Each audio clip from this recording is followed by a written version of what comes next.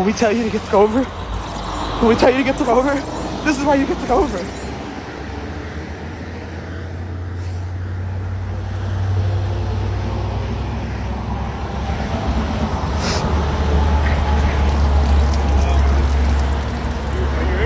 I'm cool. I'm just, this is why you, yeah, nah, but this is why you get over, bro. Ooh. Let's go, boy! Yeah! Let's go. Corey in the building. My man, welcome to the channel, my guy. I appreciate it. I appreciate you, man, giving me the opportunity to talk to you and you sharing your story of what happened, man. But let's get some particulars out the way, man. Ohio, where you from, bro? Originally, look, as much as I like the area, I can't claim Ohio. I was raised in Eastern North Carolina. Like, I'm true to my roots, but I live in Napoleon right now. It's, it's not bad, but, man, I miss my South, boy. I won't lie to you. Okay, Napoleon, Ohio. I'm out of Cleveland, Ohio. So, yeah, man. You straight east from me. I was out that way not long ago, West Salem. Okay, that's what's up, man. That's what's up. Yeah.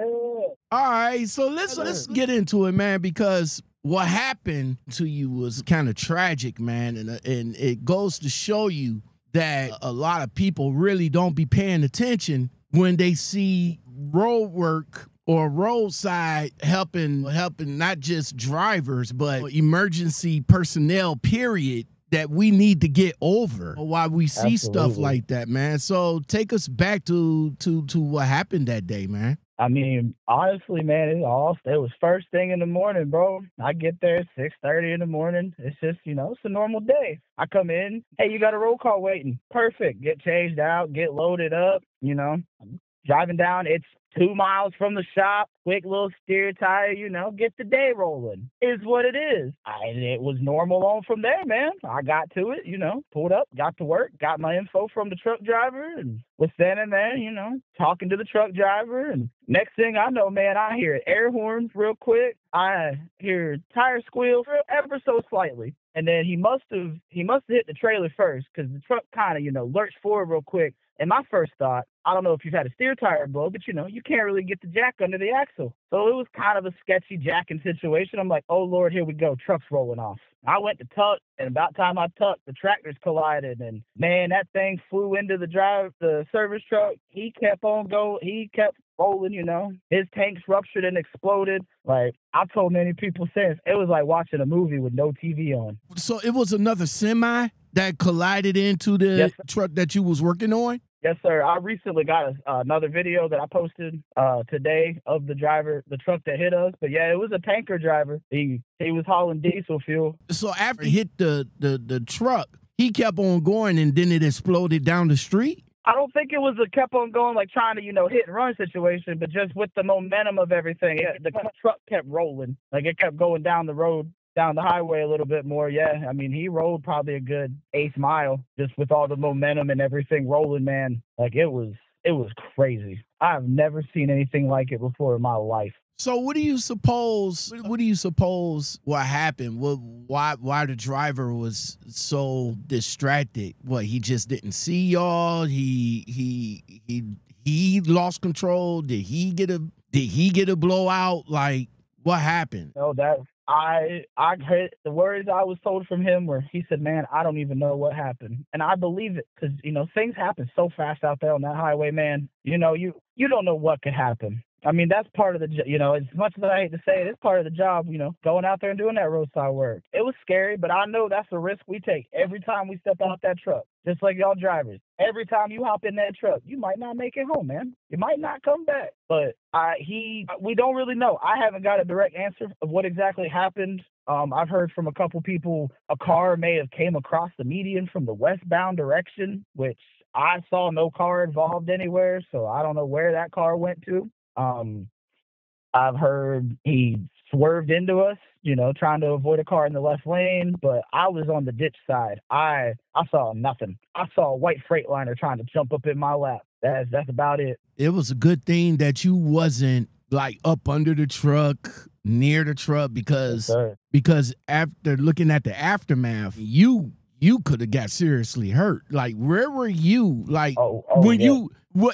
you instantly heard the truck coming and colliding, and you just jumped up and got out of the way, right? Bro, it was fight or flight. I mean, I was at the steer tire, jacking it up. I mean, I had my hand on the jack, lowering the leaf spring itself down onto the jack stand to readjust to get onto the steer axle. I mean, I was right there. I mean, like I said, it was fight or flight. I heard that air horn hit, and something inside me said move, and I didn't ask questions why. I rolled. Where was the driver of the damaged truck? Like, where was he at? He was standing down. He was standing probably about 3 feet away from me, closer to my service truck, in the ditch a little bit. We were talking, man. It was, he was a cool guy. And usually if a driver wants to conversate and they'll safely stay in the ditch, I don't mind. That's fine. You want to talk? That makes my job go by quicker. That's completely fine. And thankfully he was, because, man, if he'd have been sitting in that driver's seat, it probably wouldn't. He wouldn't have walked away as smoothly as we all did. Because I know you saw the video. That driver's side was tore up. Yeah, it really was. It was not a good look. Man, it was not a good look, man. And thankfully we all walked away relatively unscathed. I mean, I got a couple scrapes and bruises, but I'm talking to you, so it can't be that bad. Hey, and I appreciate it, and I'm glad that everything worked out. Praise the Lord for that one, man. What about the driver that caused the accident? After the troopers came there, did they do some type of sobriety test on him or something like that? Or not to my eyes, but I was by the time they were really talking to him, because in them kind of situations, I've learned they want to keep everybody kind of separate. So I was in the back of the ambulance getting looked at, like, by the time they were talking to him. So I'm not sure. I don't know. I really think the poor man was just shook up. I mean, he probably thought he killed somebody, because I'm sure I don't know what went through that man's brain. I can't imagine how that man feels this morning. Was he an owner-operator, or was he a company driver? I believe he was a company driver, because the truck, it was leased. It was a leased truck, but I'm not sure if he personally was leased or what the deal was with all that. But now, what about the driver you was helping out? I'm assuming he was a flatbed, or was that a flatbed truck you was working on? Yes, sir. Yeah, he was. Yeah, it was a flatbed. He was hauling pallets. Actually, the company is based out of Fort Wayne. But really, if you don't mind, I have to holler them out real quick. Go ahead. Because they are some of the nicest people I've ever met, man. I believe it's Morphus Trucking. They're out of, like, Glable, Indiana. Man, the wife's owner, or the owner's wife, the owner himself, the dispatcher, all messaged me, whether it's Messenger or TikTok, made sure I was okay, asked me how I was doing. I spoke to the owner directly yesterday at the feed, and nicest man you'll ever meet. I mean, I had to shout him out, because, with the situation, some people don't keep their cool, and, it's easy to let it slide, but you can't blow up on things that really have no control over it. Nothing any of us could have done besides whatever the tanker driver could have done to avoid it. We can't change anything that happened. What roadside company you drive for? I was about to say Loves, but oh no. You say no. I'm gonna stop. Never mind. We won't start with Loves. I work for the TA out here in the cold. How long you been roadside tech for TA? About 2.5, 3 years I've been doing this, and man, it's never gotten less scary, but it definitely gets a lot more scary. I tell you that. Does that change your perspective? Because I came from the roadside industry. Yeah. I used to own my own roadside company. I went out there, did tire changes and stuff like that. And I know and I know doing tire changes on the highway, it's like real scary, because a lot of people they don't get over when they see us on the side of the road, and that would be going through my head all the time, like, man, what if that happened? And it happened. It happened. It happened to you. So now, does that change your perception of going out there doing roadside on the highway now, or you got a little bit more thicker skin now? Honestly, it's kind of a 50-50. I've almost determined I'm gonna have to find out, because I don't know how I feel about it. Because some moments even throughout the day, like it hasn't felt real. And then other days, like I don't want to compare myself to a soldier, but it's like I came home from war, man. Like I don't know what's what. Like I get real anxious because I live here in town and 24th is right here by my house, man. I look at it all the time. And driving over it this morning, it didn't sit right with me. I looked down eastbound about where I was sitting, and I got a feeling in my stomach. And I've been talking to some friends, and it almost might be time to become a shop princess and find myself a nice little bit to tuck up in and turn some wrenches for a while. Okay. I think it's I don't. What's before the situation, before the accident? What do you feel comfortable working on? Do you feel comfortable working on the passenger side, or do you feel comfortable on the driver's side, working on tire changes and stuff like that? I always prefer the passenger side just because of, it's a little bit safer. I mean, yeah, you're usually blinded because unless he's hauling an empty flatbed, you're not going to be able to see, behind you and around you. But at least I could roll in the ditch instead of trying to run in the middle of the highway. That's all, especially since it's happened now. And I've had multiple people. Well, what if you had been on the left side? I wouldn't be talking to you. I would have had nowhere to go. Absolutely nowhere to go. Look, we don't even want to think about that, bro. We don't even Oh, no, sir. It didn't happen that way. Yeah. We don't want to think about that, man. And that's, like I said, I had the same anxiety. I when I get the call and I ask the person and say, hey, what side is the tire need changing? Oh, it's on the driver's side. Fuck. Okay, yeah, well, how far? That tire about to be done. Yeah, how far are you over to the shoulder? Because like some places, like in the city, there's virtually no shoulder. Yeah. You know what I'm saying? Yes, sir.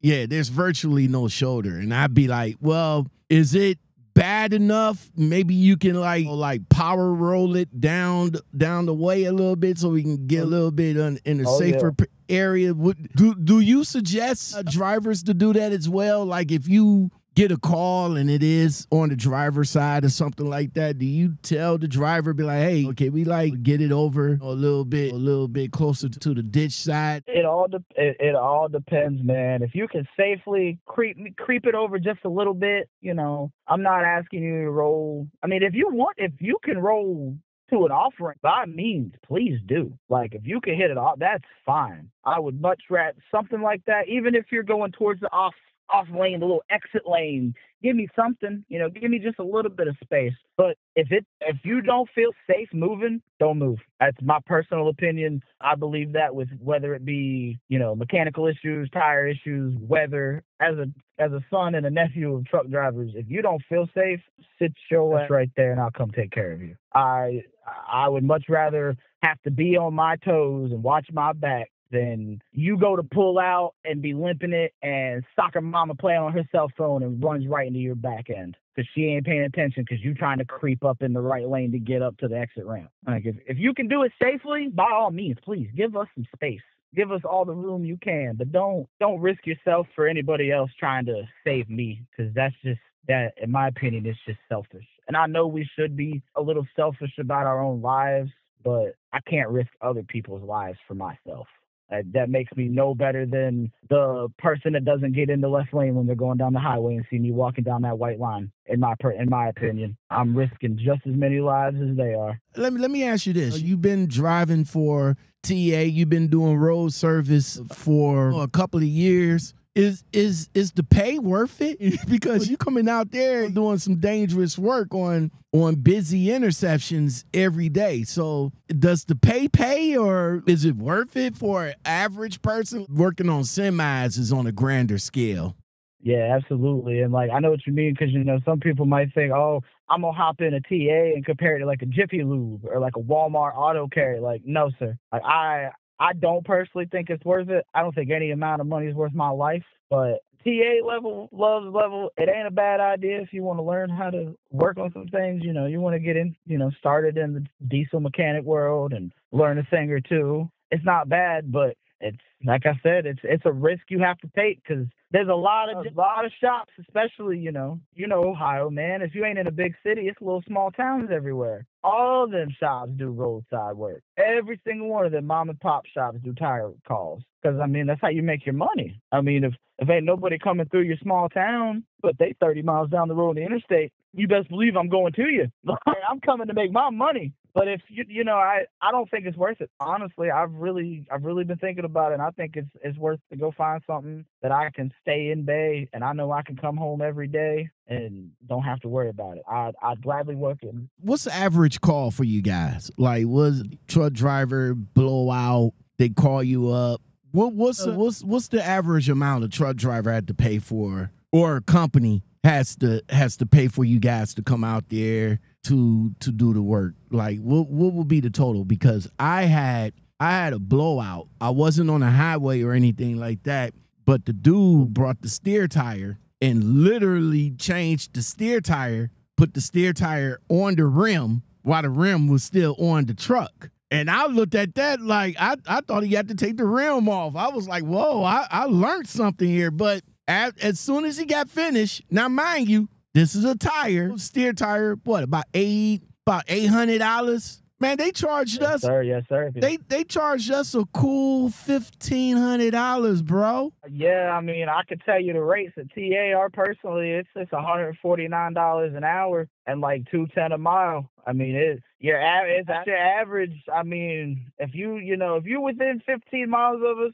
and you buy a brand new tire, it's gonna run you about $1,200-$1,300. It ain't cheap, and this is why it's not cheap. I mean, it's they charge for the hazard pay. I mean, it's a risk we take. That's why we always advise, if you can make it to the shop, man, just make it to the shop. Just come on in. We'll take care of you. We'll do what we can do, and we'll get you out of there. But it's expensive. I'll tell you this much. It cost the man almost $1,000, and all I did, you drove, some of the coolant reservoirs, the little hose that comes off the top, little blue rubber hose, it had a slit in it. Mm-hmm. He could have fixed that with a pair of side cutters and a screwdriver, but I had to come out there all the way to the on the turnpike out by Indiana. So it was a 45-minute drive for me, about 50 miles one way. It cost him almost $1,000 for me to come out there and cut that line. Ooh, man, so, I'm in the wrong business. Tip the drivers, go buy some tools. What do you suggest again? Make that suggestion one more time. Yeah. Buy some tools and learn how to use them. You know how much money you can save changing your own fuel filters? It's not hard. It's a fuel filter. It's a strap wrench. Put that thing around it. Let it off. Put your new one on. Take care of your trucks, man. That's why these people are broke down on the side of the road, and I get complained at because, I got to pay $1,700 for this tire. Well, brother, if you checked your crap every morning when you woke up like you're supposed to, you'd have seen that thing was sitting at 40 PSI this morning. And that's why it blew. Like, it baffles me, man, watching these drivers leave the truck lot every morning. I don't ever see a single hood up. I don't ever see lights cycling. And I get it. You got stuff to do. You don't have to check every single thing every day. But at least look at your stuff. Know what you're looking at. Learn your trucks. We get so many guys in there for PMs. What kind of motor you got in your truck? I don't know. How do you not know? Like, how do you not know what you sit behind every single day? Would it be fair to say that a lot of these drivers work for mega carriers or carriers that don't want them to work on their trucks? Like, say for example, if I get it ain't no if. I had plenty of headlights blew out. I went to YouTube, looked up how to change a headlight. I think it was in a Freightliner. Seen the video, went in there, got the bulb, stuck my hand in there, changed it out, bam, bam, boom. But the company, when I told the company that I did that, it was like, hey, next time call breakdown, let them know so that they can send somebody out here to change the bulb. And I'm like, it's a headlight bulb. It wasn't a big deal. Just give me my money back for paying for the bulb. But these mega carriers would literally have these drivers broke down for the simplest stuff. They don't want them to work on their trucks, bro. Oh, absolutely, man. I've came out to places for mud flaps. And I'm like, you don't have a 9/16 wrench and a socket on a ratchet? You can change this yourself? Like, you know, and it's no knock to the driver. Some people just don't know how to operate tools. I get that. But, like, if you for the carriers, like, why would you want to waste time? Because I know if that truck ain't loaded and rolling, it's a paperweight. I mean, you're not making any money sitting in a parking lot waiting for me to get to you to change a mud flap. And then we got to sit there and wait for an EFS check, and wait for somebody to get back from lunch for payment. And we sitting there for another 30, 45 minutes. And he could have been out there, wham, bam, thank you, man, rolling, gone. Because we do get drivers that come in, you know, like, hey, Red Airline ripped on me. You know, y'all sell those? Absolutely, man. Here you go. They go take care of it right in a lot by themselves. And it's surprising when they do, because you don't see it very much anymore. And I've always wondered how much of it is the driver's knowledge and how much of it is, like you said, you know, these mega carriers, you know, they don't look at people as people anymore. They're just a truck number. Yeah, I can assess that. I definitely can assess that. These companies, there's no loyalty to the drivers anymore. No. There's no compassion to the drivers anymore. It's either do as I say or leave. That's the mentality of these companies now. They claim to treat you like family, stuff like that. No, they treat you like a stepchild, bro. But it is what it is, man. So again, I appreciate you coming on and sharing your story and everything, man. And I'm glad you're here to tell it. That was a scary situation, man. So what would be your takeaway from everything now? My takeaway from everything that's happened to me is you are the most important person to you. You need to worry about you at the end of the day. Are you okay? Are you safe? Are you taken care of? Because nobody else has you in mind like you should have you in mind, if that makes any sense. Because, you know, I was upset about this whole thing when it first happened because, you know, I was like, damn, man, I did everything I should have done. You know, cones out, I had my jack stands, yada, yada, but that didn't matter. So, I still, you know, I put me first at the end of it. When I heard that truck, I rolled. I knew I had to save me. And I know a lot of people, because I've been guilty of it myself, they put everybody else in front of them and they let themselves fall down the hill. You're so busy pushing the pack that you're just, man, you stuck at the bottom. They're using you as a counterweight to hold onto their rope to climb up that mountain. So, you know, at the end of the day, that's really what I took away. As bad as it sounds, is you got to do things for you, and you got to put you first. You know, your safety, your well-being, mentally, physically, spiritually, that's for you. If it wasn't for us nasty old truck drivers out here on the road, you wouldn't have none of y'all shit. This video was brought to you by a truck and a truck driver.